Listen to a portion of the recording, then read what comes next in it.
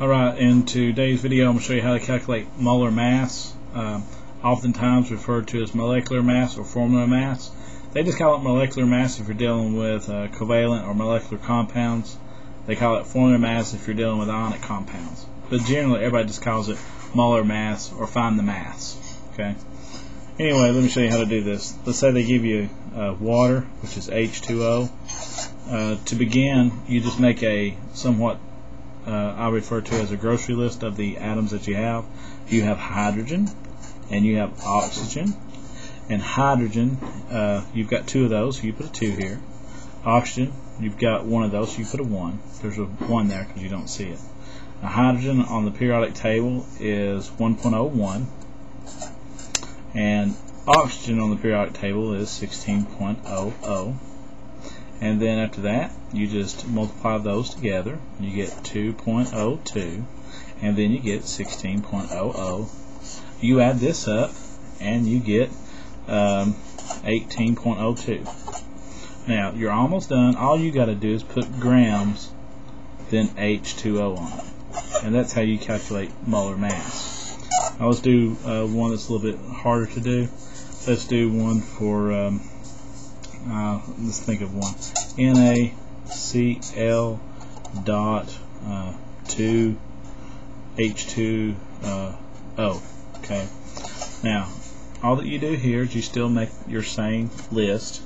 You make a grocery list of each atom that you have. We've got Na, we've got Cl, we've got hydrogen, and we've got oxygen. Now, on sodiums, we've got 1. Chlorine, we've got 1. Hydrogens, you actually have 4 here because 2 times 2 is 4. So you got 4 hydrogens, and oxygens, you've got 2 because it's 2 times the 1 that's there. So you got 2 of those. Now sodium, chlorine, water, and oxygen. Oxygen 16.00. Hydrogen is 1.01. Chlorine, I'll have to look on the periodic table. Okay. Do not remember it right off the top of my head. So let me get my periodic table out, which I should have done before I started this. On my periodic table, you'll see that chlorine is 35.45. 35.45. Sodium is 22.99. Okay. Anyway, we'll do that real quick. And that will give us 22.99. That'll give us 35.45. That'll give us 4.04, and that'll give us 32.00.